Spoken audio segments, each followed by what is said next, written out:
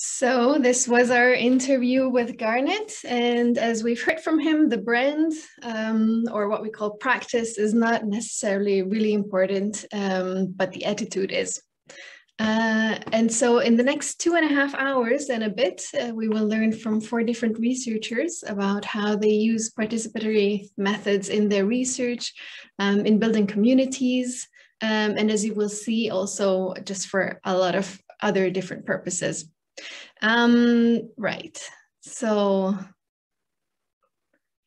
as we briefly mentioned before, the case actions that we have planned in our consortium on gender, youth, and openness, they will all be organized in participatory manners. So in the next 2 hours, we can hope that we will learn new types of engagement from these practitioners, from the researchers.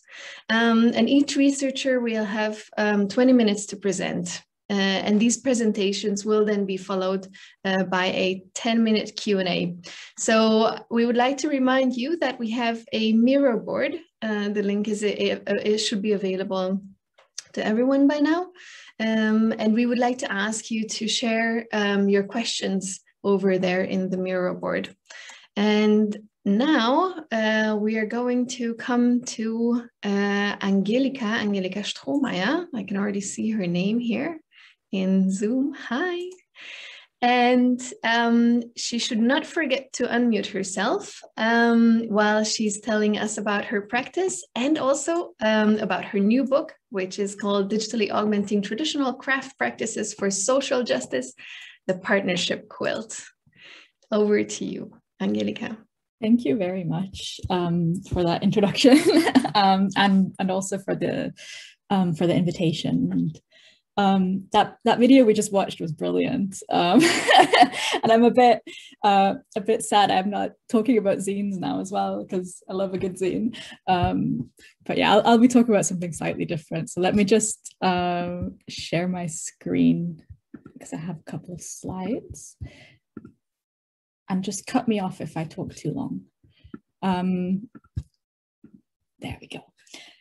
Yeah, so as Regina said, my name is Angelika Strohmayer. I'm a lecturer at Northumbria University School of Design, and I work in the UK, so in England specifically, in the Northeast. Today, I will try to talk you through some of the projects I've worked on in the last few years, some of which have been collaborative and participatory, but some of them have also been more individual and personal to explore meanings of this participatory work for myself as an academic working in participatory ways. So unlike this colorful picture by artist Sarah Coe, whose art has been an endless source of inspiration for me during the pandemic, most of the projects I'm going to talk about relate to textiles, some to technologies, and increasingly they're kind of multidisciplinary approaches that combine methods of making, thinking, collaborating, and entangling of various different worlds. These will include projects that relate to fieldwork, but also some that help me think about research in new ways, that allow me to unpick my own involvement in a project, or that have engaged others during difficult times. So there's a short section in my talk where I talk directly about violence against women, just because of the nature of my research. And I'll point out again when we get there, it should only be a minute or so, but just in case you have any experience that might be triggered, feel free to step out for that minute. Generally, I'm interested in feminist theories and feminist theory development in relation to digital interaction and making. And I do that in a context of violence prevention with and through the development of new, sometimes digital, sometimes not, service development. I often do this work through practical and participatory research with support organizations, often women's support services, but also services for people of all genders, particularly sex workers. I've worked with homelessness organizations, alcohol addiction organizations. So all kinds of organizations that work with people who are made marginal or stigmatized in society. So I often do this work through practical and pragmatic projects, such as this photo is taken from one of my projects called the Red Umbrella Archive, where I worked with sex workers to develop a community archive around International Day to End Violence Against Sex Workers. But when I write about this work, I often do that in a more theoretical way, exploring its meanings as an academic who works with the third sector organization or community groups. I've loved sewing and embroidery for many years, but as my work life and personal life started to come together as a whole, I started to use my creative practice to think through and reflect on my research more and more. I draw on literatures ranging from research through design to participatory sewing practices, and also things like living in a post-coding world for methodology. I also started to experiment more with my sewing practice as analysis.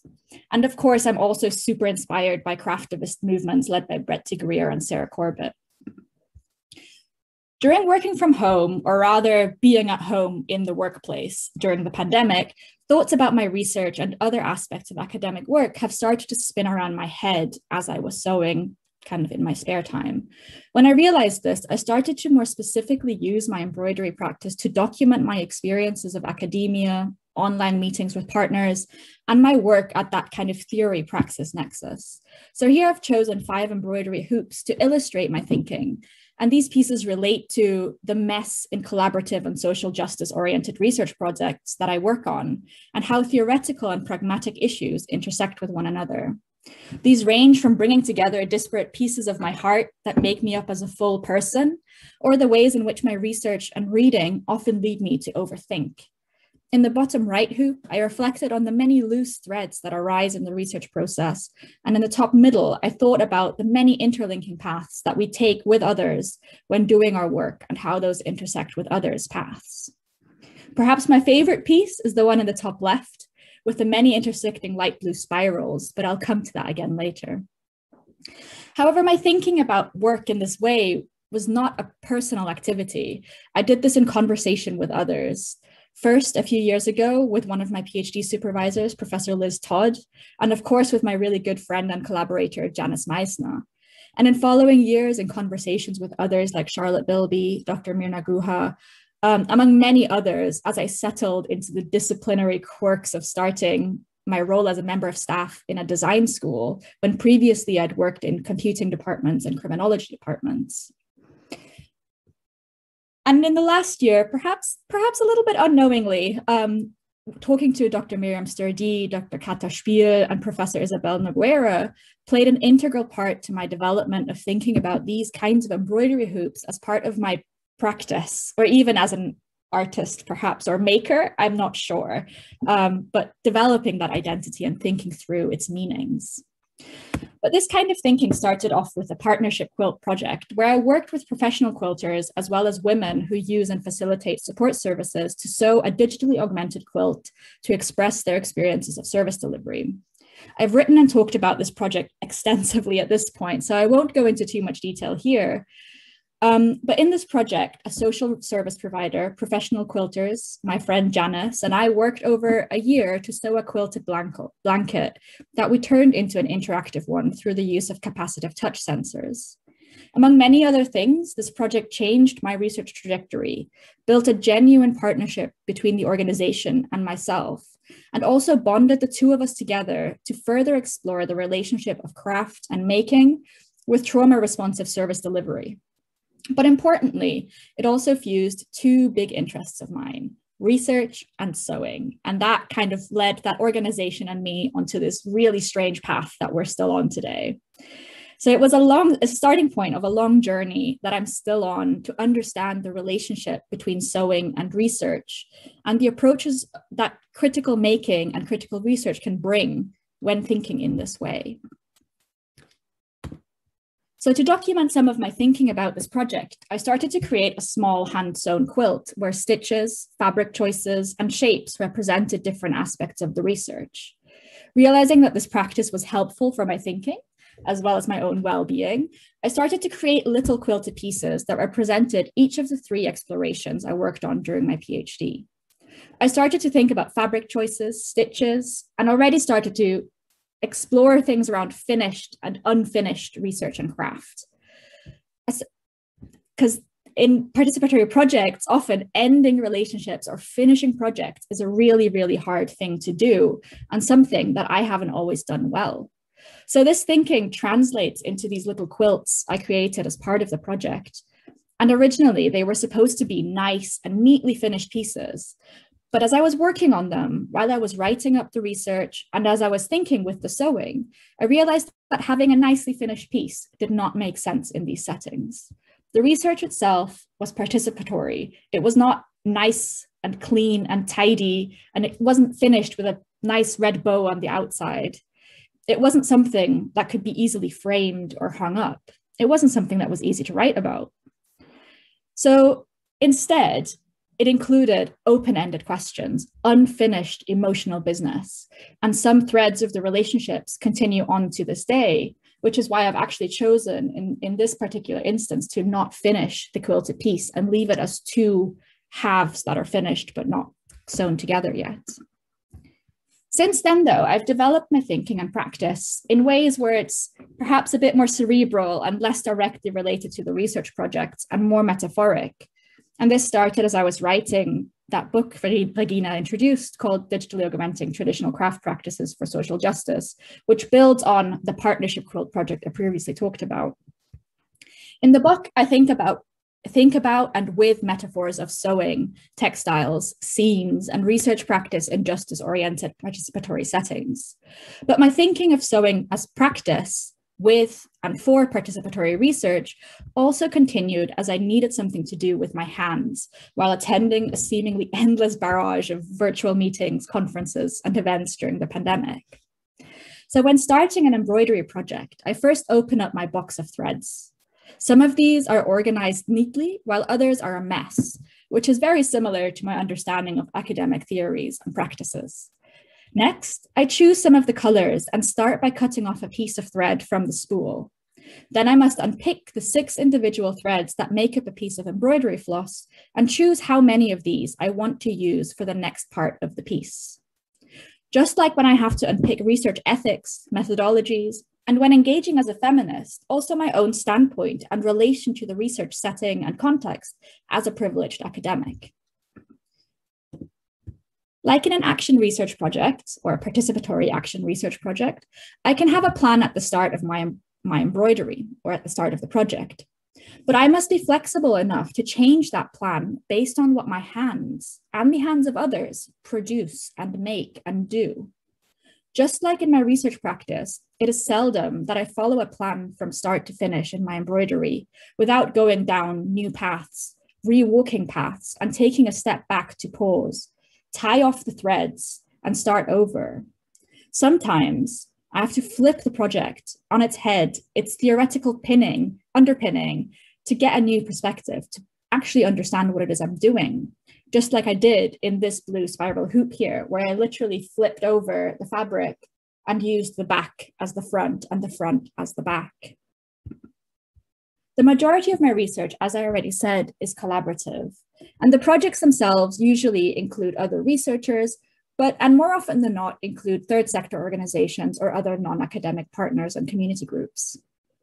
For example, at the start of April 2020, I worked on a project called Sewing Through the Pandemic, where a women's support organization and I worked together to develop a sewing kit for women at the start of lockdown to document their thoughts and feelings in a mindful way, where each color represented a different emotion, helping these women who live really complex lives name and document their feelings in a way that is also mindful and giving them a little bit of rest and reprieve. It wasn't supposed to solve any of the huge problem the women were facing due to lockdown, but it gave people a reprieve from their reality, or even just a few minutes a day. And the photos you see here are some of those results. Very surprisingly, it also offered staff new opportunities and engagement with the women they support and provided them with a kind of purpose in their jobs when they were no longer able to do them how they used to. And so this was really unintended, and we were quite surprised to hear staff say that it gave them this new purpose when they had to reimagine ways of supporting people in these remote, COVID secure or COVID enabled ways of working. So this collaborative approach, even when being remote, was intended to support solidarity, hope, and care for one another at a time that is incredibly isolating. And there is no difference of collaborative practice in my own critical making as well. Even when I make pieces in isolation in our spare bedroom come home office and making space in a way during the pandemic, these are never made in isolation. They are metaphorically, theoretically, and physically co-constructed in conversation with others, by writing and thinking with others, and by learning from those who give up their time to help me better understand. This has included many uncomfortable conversations that left me emotionally raw, mentally drained. But it also includes conversations that have made me excited, carefully curious, and many have left me remembering that I must always continue to learn and unlearn oppressive practices, learn unoppressive and unlearn oppressive practices of academia. I truly believe in the of research and making of academia. For me, it's about the collectives of thinking, writing, learning, and unlearning that give me hope for our world and academia specifically in design and technology research when we are met by histories of abuse. And in my research, this relates to co-writing, co-thinking, co-working, co-caring, co-designing, and of course, also co-making, among many other things. So to illustrate this, I want to share with you a work in progress I'm currently working on, how paths have crossed time and time again, only to really meet properly very recently. A Brazilian sound artist and I have been in conversation for the last few weeks after I initially found out about her work a few years ago when she submitted an abstract for a journal special issue I was putting together on feminist human-computer interaction with some friends and colleagues. Sadly, her proposal was unsuccessful, but a year later, I was able to invite her to write a piece for another venue I co-edited. After this, we finally talked in a video call and realized our practices, while disciplinarily incredibly far apart, relate to one another in strange ways. So the piece is not finished, but I'm working on it as part of a conversation we're having via email and as a kind of letter I am sending her to draw on her thinking while listening to her art. Often what comes out of our critical making practices are these wonderful, beautiful artifacts. But what happens when we look beyond that outcome and think about the emotional, tactile, hard processes of making them? For me, looking at the back of embroidery hoops or at the seams of patchwork pieces is one way of asking these deeper, more personal questions of the process. So let's have a bit of a look at this particular piece and what was happening in the weeks I've been working on putting down the stitches and while making all of those little French knots. I was also working on this piece not only to think about feminist artivism, as my collaborator calls it, but also during what was probably one of the hardest weeks of the year for me as a woman living in England. So this is the part where I talk about violence for a minute. And I'm not sure how much of this came through international media channels, but in a single week in the UK, the Meghan Markle interview aired where she shared her experiences, followed by a barrage of hateful and racist comments aimed towards her again. The remains of a murdered woman, Sarah Everard, were also found the following day, who was thought to have been murdered by an off-duty Met police officer, followed by police violence at a vigil organized for Sarah, and many, many stories of violence against women and girls being shared on social media and friendship groups. To make matters worse for that week, it was all in 1 week, that week was bookended by International Women's Day on Monday and Mother's Day in the UK on Sunday. All of this while actively working on research projects that address different aspects of violence and trauma. It was not a good mix for me that week. So that weekend, I was unsettled, angry. It reminded me of the Black Lives Matter movements the previous year and other instances of police brutality and how violence against women and girls has increased during the pandemic. I retreated into my working room with a wall of embroidery hoops in front of me, one of them telling me to exhale, which read more like a passive-aggressive and tokenistic approach to institutional well-being than the caring workshop in which I created it. I looked beyond this and started to paint. I painted these 3 pieces that weekend, all of them using the spiral once again.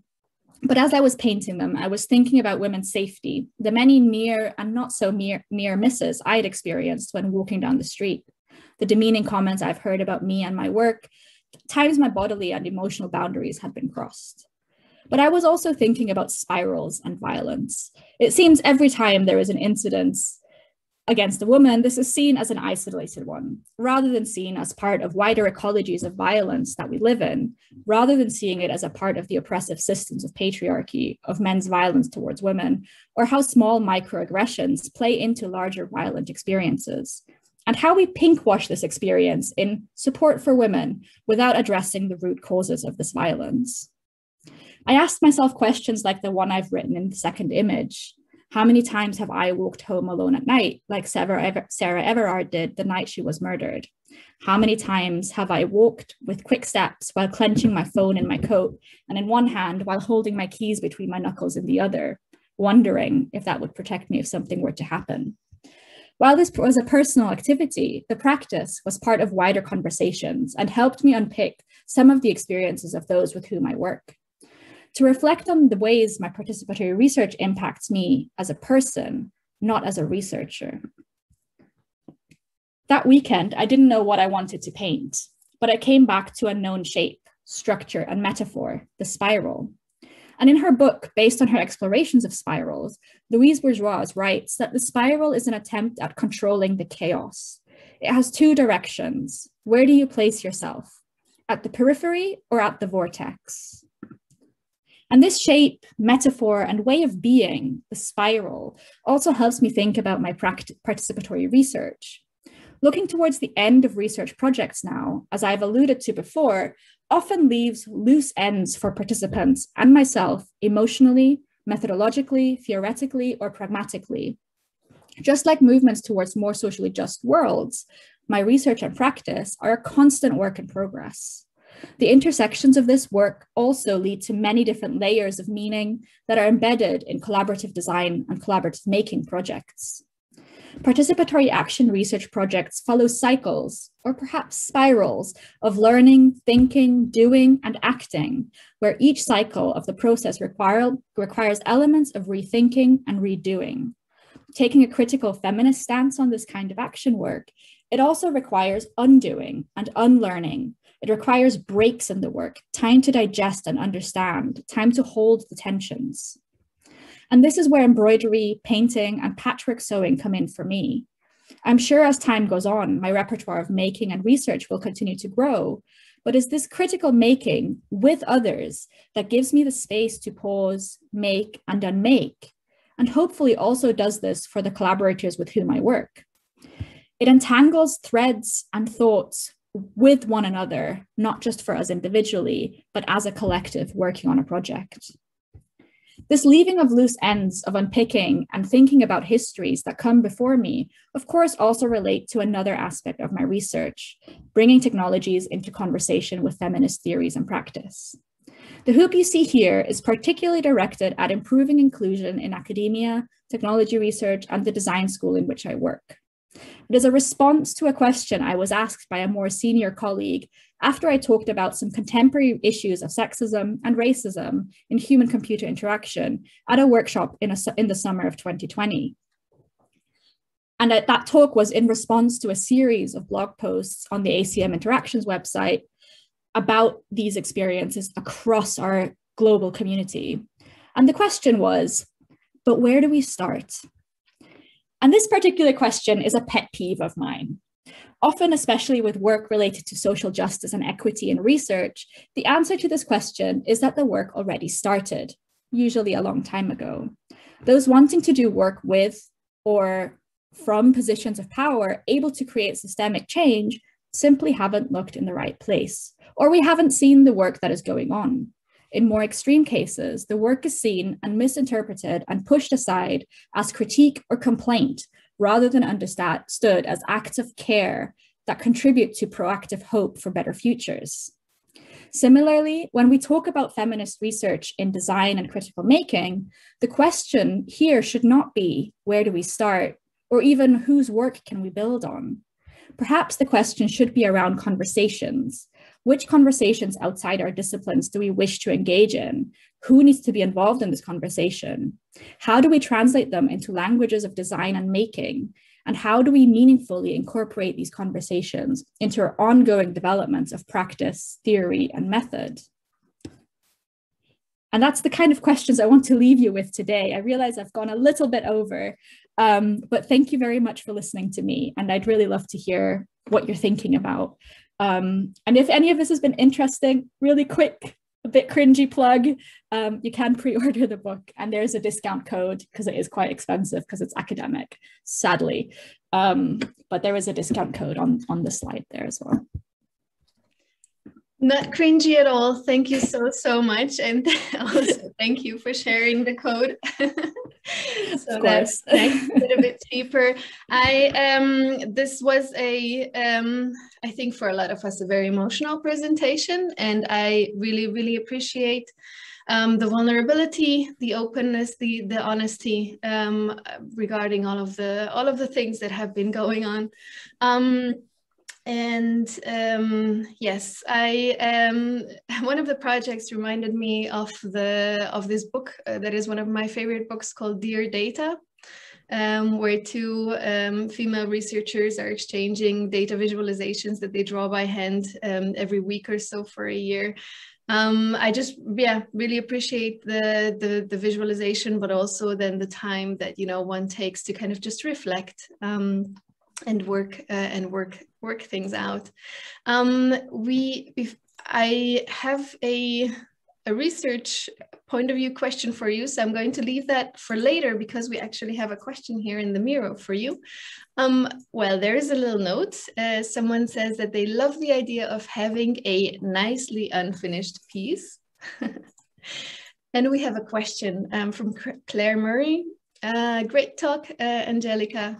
Yes, I agree. Thank you. The experiences of, for example, trauma survivors in your work underpins everything, but it can also risk breaching trust. Communities outside academia understandably can struggle with the almost clinical academic reports of their lived experiences and pain. I wondered how you approached this in your work. Also, they love Carefully Curious, such a beautiful concept. Yeah, absolutely. I completely agree with you. And actually, one of the reasons I started integrate making into my research is exactly that. I just realized that it gives people, like at the beginning, it was giving people the space to be quiet together, to not have to speak. And it not being awkward when you're not speaking, because there is real power in silence in research processes as well. But actually what came out with the Partnership Quilt is that there are stories that need to be told, and people want to tell their stories. Of course, not everybody, and we shouldn't force anyone to, but the people that do want to tell their stories often do so. And the organization I worked with, they deliver, for example, training to police officers and training to nurses and a lot of other staff who might be in touch with the people they support, but might not take a trauma-informed approach to that way of working. And as we were working on the quilt and embedding the touch sensors into it, it actually allowed us to share people's stories in an anonymous way where, they didn't have to share their identity. There was no need to share their backgrounds. You didn't have to see their faces, but you could hear their voices. And in the voice, you can hear emotion, and you can hear, in the UK, often cultural background, class background is often in the accent on the voice. So you could hear all of that without knowing who was speaking. And often when they do the kind of training that they do, they have these videos, because the people who get the training always want case studies. They want people's lived stories so they can understand the trauma. And it is like, it's a really weird thing to work in, really weird. But we thought and those videos often are like to keep people anonymous. You have like dark shadows over people's faces and filmed from the back, and it's so dodgy. But it's what works. So with the quilt, what we actually talked about, and we haven't tried this, but what we talked about is, what if you had a police officer sat on a comfy chair with this blanket over their legs and some headphones on, and when they touched pieces of the quilt, they listened to women's real stories of how they interacted with police. Like, that would be so powerful, and it wouldn't have that like dark shadow to anonymize somebody. because that person is immediately anonymous, because they are part of this quilt, they are part of the fabric, that story is part of the fabric that they have close to their body, that they're being intimately interacting with their hands and their touch. So it's like a way of rethinking that trauma in the research process and really honoring those experiences rather than writing a clinical report and finding statistics about it, is putting it in front of people and forcing people in powerful positions to interact with it in a way. Yeah, I love that, turning that around, trying to see how, also what kind of, it just has a different impact on the people sitting on the other side. If it's not a clinical, clean, some sort of storytelling, so to say. That's where I'm trying to go, like trying to do that at the moment. Yeah, see if it works. We have another question for you, anonymous. Can you share about your process of emancipating yourself from academic power structures and traditional ways of researching? Or do you feel held in the academic sphere in your ways of working? And this actually also is exactly what I wanted to ask you when I was applying for my scholarship to go and meet critical making communities in Indonesia. I could tell that the panel of older men in front of me were kind of shocked that I was so also just emotionally engaged in, getting to know these communities. And this is something that you also mentioned before. And the question that I was asked was, okay, but if I'm there and doing all this participatory action research, who is then going to be the objective part in this research? Yes, the struggles are real. I guess this has kind of like a two-part answer. One is like the informal and one is the formal structures. And informally, I've had a lot of like personal, actually, no, wait, this is research learning that I needed to do. Because I have a social science background from education, actually, which is very clinical trial, which I never liked, that I never saw the purpose in. But no, there is lots of purpose in it, but not for what I want to do. Sorry. But it's, so like that unlearning of actually, no, you can do work in this way has been a long process. And it's still often, I feel like what I'm doing is not research, when it very clearly is. But and this is where it starts to go into a bit more the formal. Moving into a design school has been a life changer, and being around people who just get it, and who also work in this way has been like a huge emotional boost and a confidence boost, and actually going out and saying, no, this is research and this is a way of doing it and this is how we do it in our school, at least like certain parts of our school, is really phenomenal. And having the partners that really get it, and that took a long time. So I've worked with a lot of organizations, and some don't see it, and that's okay, and then we do a project together and it works and it's fine, and then that's kind of done and that's okay. But this one organization I work with, who I did the quilt with, they just get it and they love it and they do it, and they were doing it before I joined and they're doing it more now that I'm working with them. And it's just this really nice synergy that just works. And a lot of that is a lot of free labor from everybody involved. So that's where the like formal structures are super hard. So informally, I'm now at a point where like, this is great, it's working, we've got relationships, it's all like, everyone's kind of on board. But formally, getting funding to do this kind of stuff is hard. I've had a year of rejections, so many. But like, I guess that's part of academia. And continuing to work in it and continuing to have hope in it, I think is really important. And just yesterday, I was talking to someone about how can we infrastructure that hope.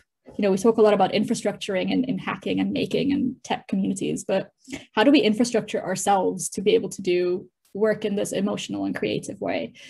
And what do we need around us formally and informally and structurally? So yeah, funding is hard. People don't get it, but the communities that do get it is the ones I try to stick in, and building those coalitions that I was talking about as well, like with Fempower Tech, which I didn't mention but was on my slides. That's been amazing. It's like it's a feminist technology collective, international, in academia and outside, that anyone is welcome to join. Little plug. But it's, yeah, having a group of people who just, even if they don't fully get it, support you in doing it, is really powerful. Fempower Tech, lovely. Thank you so much. Unfortunately, we have to move on to the next one. Not unfortunately, the next presentation is going to be very interesting too. Thank you so much for your input. Sorry that it took a bit longer. Really appreciate it once again. Thank you. Thank you very much as well. See you soon. See you soon. Thank you so much.